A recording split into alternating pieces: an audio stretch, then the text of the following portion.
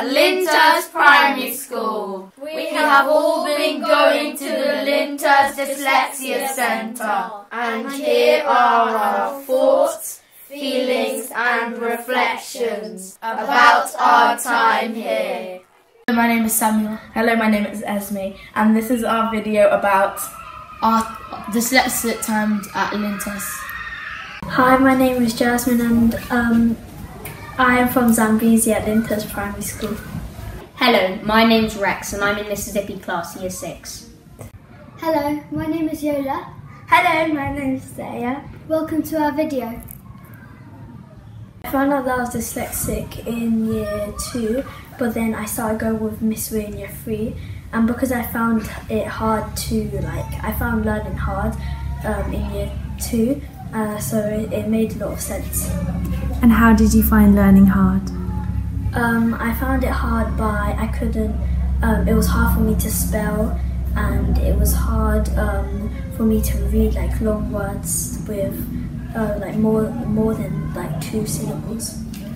I can remember when I found out I was dyslexic, and it was in year 4. And my reaction was that I was rather excited, to be honest. So when I found out I was dyslexic, it was kind of, I didn't know what I meant. I was just like, okay. And then she was like, so have you ever, on a white piece of paper with loads of words, it was all blurry for me, so that kind of explained it when she mentioned it, when Miss Way mentioned it to me. And sounding out, reading words, kind of bugs me. I can remember learning when I was doing my spellings, when I did my E, the gap in between the E, I just made it look like a C. It didn't look like an E, so there was no space in the middle. And my teachers would be like, is that an E or a C? I would be like, E. It would just be so weird. But now I can just do it properly. But still, the only thing that bugs me still now is spelling, reading words, and that long sheet of paper with writing. All the time it bugs me. After someone told me that I was dyslexic, I felt a bit weird about it. I wasn't really annoyed or anything, it was a bit weird having something like that because I've never really been told anything like that before. And when did you find out, and how do you remember what learning was like before you found out? It was okay, it wasn't really that different, but I could see that once I was in year 3 I was falling a tiny bit behind in spelling. When I found out I was just dyslexic, I felt really happy because I always wanted to be different. And do you remember learning before you found out you were dyslexic? Before I was dyslexic, I didn't know that I would be dyslexic because I never found spellings hard, but yeah. Can you remember when you found out you were dyslexic? I think it was in year 3. I find tricky in school is spelling, and what used to help me is this thing where it's the head and the body and the tail of words, and sometimes you can have 2 heads or 2 tails. And can you explain what you mean by head, body and tail? When you spell it, you sound out in syllables. The first bit is the head, and then the middle bit is the body, and the last bit is the tail. At school, I find it difficult to spell words, and for Wednesday, I use the strategy Wednesday. And another one of my strategies is to sound out the word and put it into syllables. And the last strategy is to look at the word and see if you recognise it from a book or where you've seen the word before. I use all 3 of these strategies in literacy and when we're doing any pieces of writing. I don't find anything hard at school, but with my sessions with Mr. Sherring, but now Mrs. Pierce, we do different strategies for how to do spellings. This is one of my strategies that I have. because it's hard. Okay, so the word because is hard for me to spell out. So the strategy I use is big elephants can add up sums easily. Because that one because it bugs me. It bugs me a lot, so yeah. But I mean, when I get it right, I'm actually happy. But except for that, yeah. And also, like Esme said, Wednesday. That's how I spell Wednesday. So, because that one was a hard one as well. So, yeah. I found it difficult learning in the classroom because it's a big group, and when Miss would be reading like our classroom book with literacy, I found literacy like hard because I found it quite difficult to follow along with the book because I find it hard to focus on durations of time, and going out with Miss Ray in like a one-to-one session is just easier for me to understand. And with the one-on-one with the book thing, I told Miss Ray and Miss Han has like I've sat at the front of the class to make sure I understand. New ways, like strategies to do things, I suppose, and stuff like that. I started going with Miss Weir, and in year 5 I used to have 2 sessions on Monday and Wednesday, which were about half an hour. But now I go with Miss Weir on Wednesday for a full hour, so we join both of the days together. And right now what I'm doing with Miss Weir is every year we write our own book, and this year I'm writing my fourth sequel of the book I'm writing. And what are your books about, Jasmine?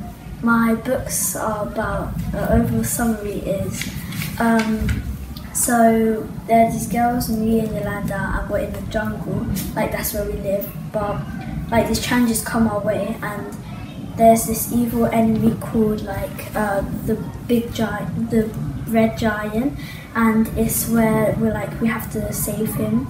At the Linton's Dyslexia Centre, I normally go on the laptop and do this spell game. So it helps me. So you can either read the words, spell the words, or yeah. So there's this Miss Weir says so once we do one piece of work, she'll say once you've done your test at the start of the year, she'll see what you need help on, like what words you need help on. So then you'll go onto the laptop and see what and you'll pick these different games that have words in them. And you spell the words like lava monkey, crocodile crunch, or stuff like that, or feather ape, or stuff like that. It helps you sound out your words, read your words, and spell your words.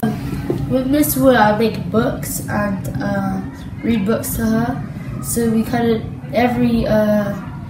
when it gets to the end of the year, we always do a book about what we've done here, or like a made-up story, just like that just pops out of your head. So yeah, I do that every year. I'm writing one right now. What has writing a book helped you with? My imagination. It's helped me with my imagination to like explore. And express yourself. And express myself, yeah. Express my feelings and see how creative I am, or like how shy I am, or stuff like that. But I mean, I can't wait to just like get it into a full story. But I mean, my time at Lintos here has been great, and I think they've helped me a lot, especially Miss Weir, because she actually gets it. But yeah. Mr. Sharon has taught me how to use voice to text.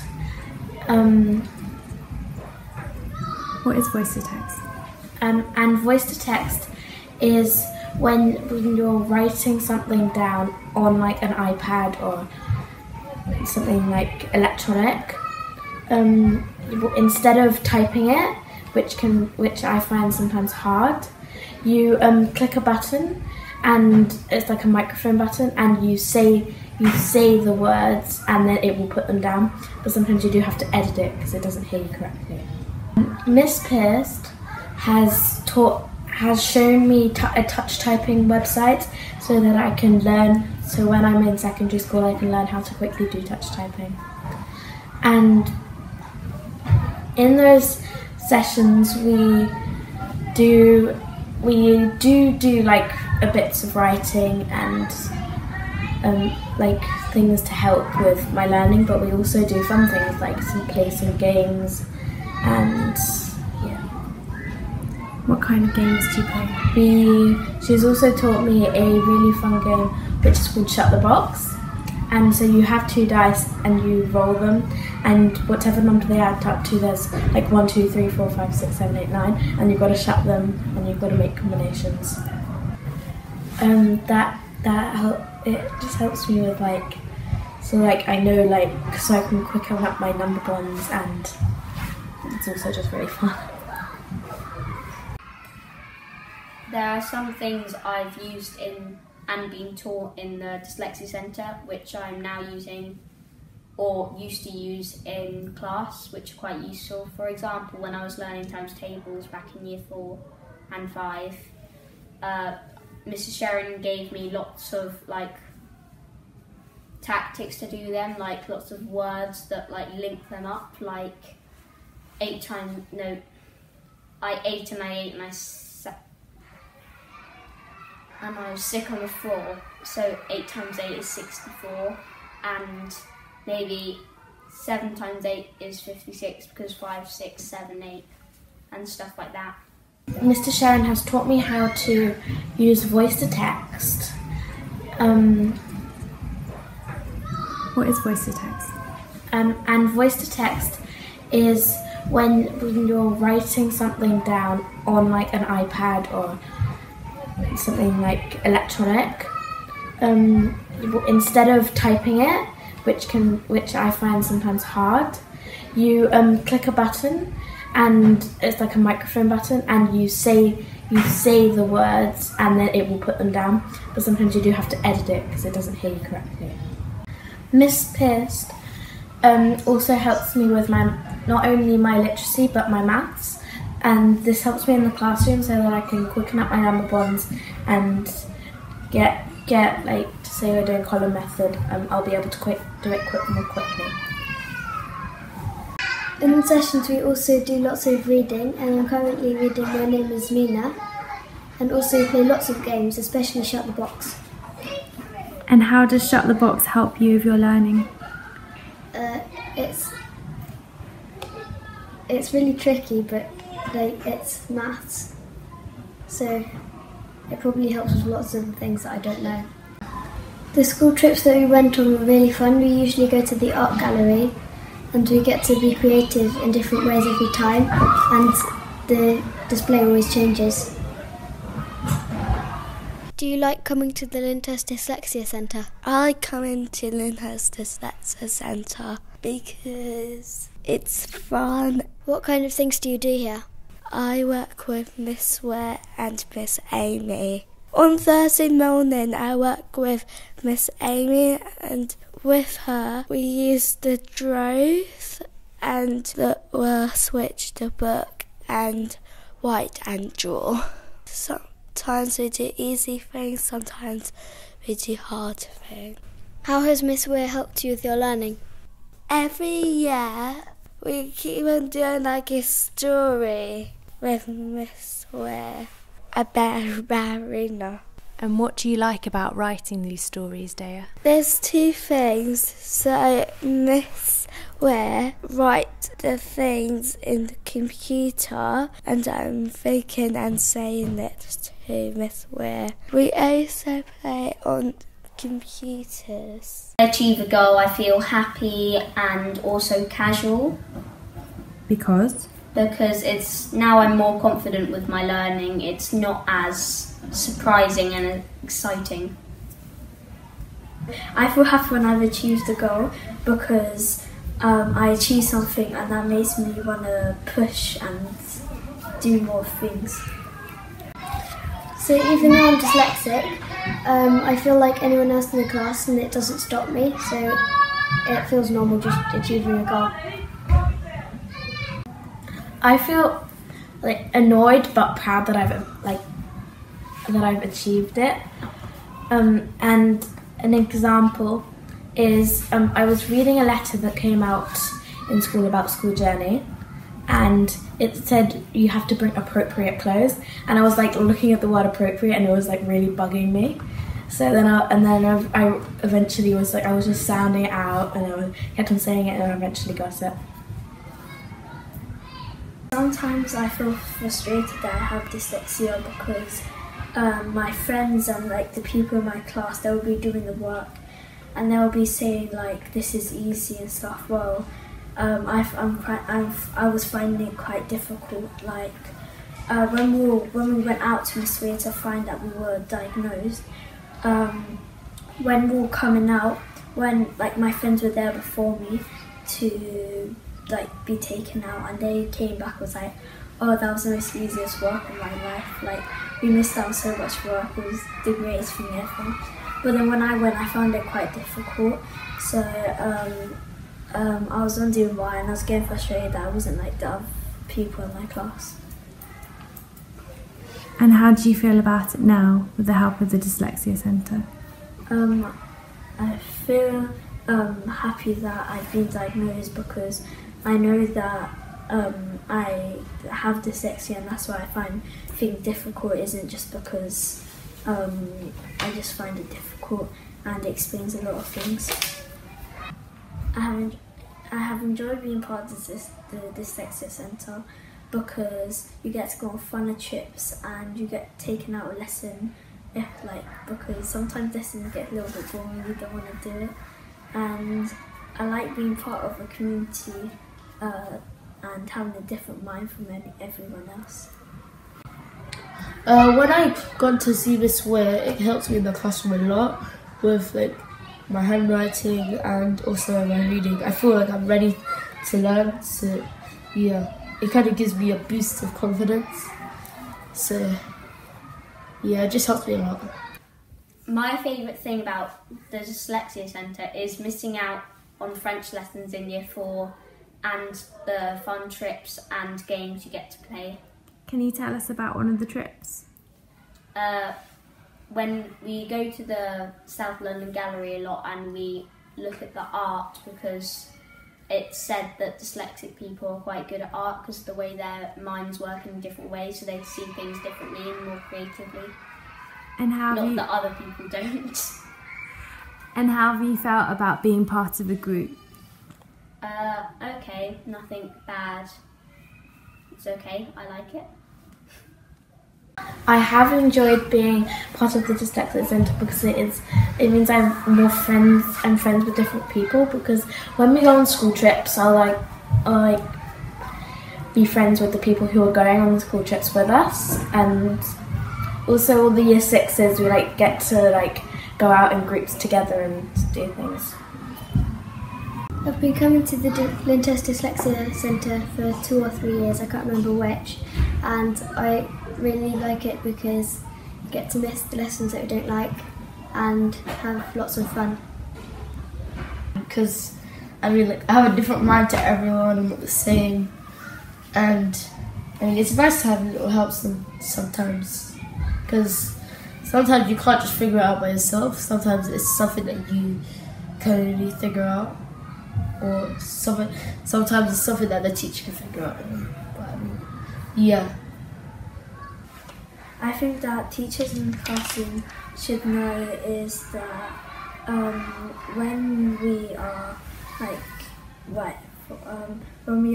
being distracted or we're doing something irritating for other people, it's not because we're being annoying. It's because we're trying to help us focus, and that when we're with work to let us sit in a special place so we can go along with the class. I think what helps me personally is fidgeting, because I find it hard to concentrate on a certain thing at a time, and like when we're lesson, like I find it a little bit hard to sit down and focus at the board. So what I do to help me is fidgeting. I would say let them fidget, because like they need something in their hand or just something to fidget with, because if they don't have anything to fidget with, they'll bang on the table like or something, just like flick their pencil. So I would recommend a fidget cube or a fidget spinner. Advice that I have for dyslexic teachers is, if people like to move around a lot, you should let them, because otherwise when you're doing work it's harder for them to concentrate, and they might get the work wrong, but it's not their fault because they want to do it. Some students are dyslexic and sometimes they need a little bit more time, and some teachers forget that, so they'll push you to your limits. I mean, it helps, but at the same time it doesn't, because all I'd say is you feel very sensitive inside. It's just when some of your friends forget that you're dyslexic. Like in the alphabet, some people, they just don't get the middle part right, and when someone that happened to me in year 4, because I told my friend Matthew and he was like, you don't know how to do it. I was like, well, yeah, I don't, but I mean, sometimes you just need to remind them, because they're still your friends, but they just, I don't know, expect you to know more. I think maybe, like my old teacher, Mr. Sheffield, was very good, and he used to give us these yellow cards, because most dyslexic people find it harder to read on white surface because of sometimes there's a thing called like word rivers, where they would see and the words would be like separate and it would look like a flowing river. So, and my teacher used to give us yellow card all the time, and it was very useful. Is there anything that doesn't help in a classroom? Maybe, like they say, rushing people is just in general isn't that good. You should let them do it in their own time, as long as they're not like actually taking forever. My hopes and fears, although I don't have many fears, my hopes are to be more independent and to do lots more extracurricular lessons, like in art. In my new school they have like 3D models, 3D printers and things like that, and sculptures that you get to do, and you get to do more things like criminology and more interesting things. They do have a dyslexia centre there, but they say, because of what Mr. Sharon said when I went there, because I had a letter from him to give, he said, oh, he might not need it, but just keep a look in case, if he wants it, he'll probably come up to you. I'm looking forward to secondary school, yeah, because it's just like an upgrade, and there's like a new building, and it's like in a new area. In secondary school, I'm looking forward to having 2 weeks extra holiday. My hopes for secondary school is that it's easy to make friends, and that by the time, like in the first week, I'll have a few good friends who I know will like stick with me through the years of my secondary school. And what are you scared about? I'm scared of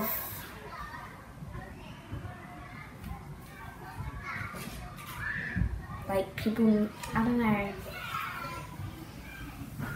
like people like who are like mean, and then they don't like take into account that I'm dyslexic, and then when I get things wrong they're like really rude and mean.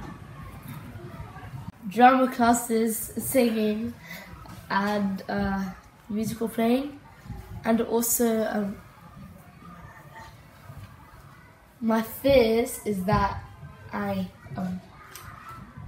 one day if Esme's sick, I might fall down the stairs, because I'm afraid of heights, and in Deptford Green there's gaps in between the stairs. A some advice that I would give to people who have just found out that they're dyslexic is that it's okay to be dyslexic, and if there are things that you want to do, don't be scared to do them. The advice I would give primary school children that have just discovered that they're dyslexic is that being dyslexic makes you special in many ways. Don't fret, it's okay.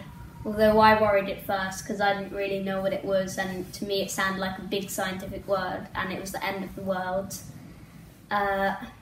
It's okay. In a way it makes you a lot better, and it's more achieving. So say you do something that a normal person would be like, oh cool, to you it's a lot harder, so if you get something like that it's much more impressive.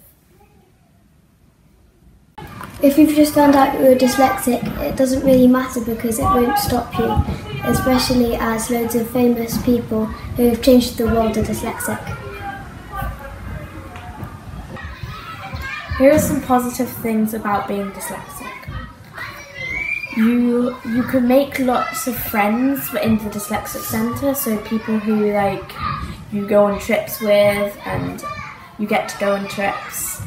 And there are lots of people who are big stars and they're dyslexic. I would say it's not bad to be dyslexic. You should be happy because you have a different mind to everyone else, because it's not kind of fun having the same mind as everyone else. But I mean, yeah, you shouldn't be upset because dyslexic. There's loads of dyslexic people that have achieved so many great goals. So yeah. So I mean, don't be upset if you're dyslexic, and if you don't understand, then the person who is your dyslexic teacher she'll tell you. But I mean, yeah. And when you're going out of class, it's when you come back into class. When you go out of class to do some extra learning, and when you come back, it feels like you have a boost of energy, so you can say lots of stuff. That's what happens when I go to Miss Square. So yeah, not really for that. Dyslexia doesn't stop you from achieving your goals and your dreams, whatever they might be. Thank you for watching our video. We hope you enjoyed it.